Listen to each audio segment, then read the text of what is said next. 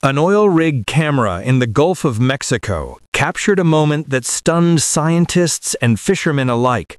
A colossal tuna, estimated to be 18 feet long, gliding through the deep. Its immense form filled the entire frame like a living torpedo, a ghost of pure muscle and motion. If accurate, this would be the largest tuna ever recorded on film. Researchers remain cautious, debating whether it's a giant bluefin, a yellowfin, or a big eye. Without clear scale markers, its exact length is impossible to confirm.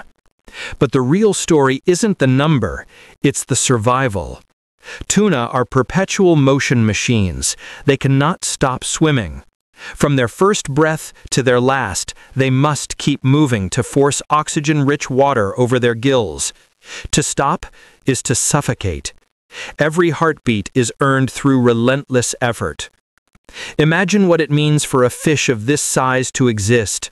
It represents decades of nonstop swimming, a lifetime navigating storms, evading nets, enduring heat waves, and escaping predators.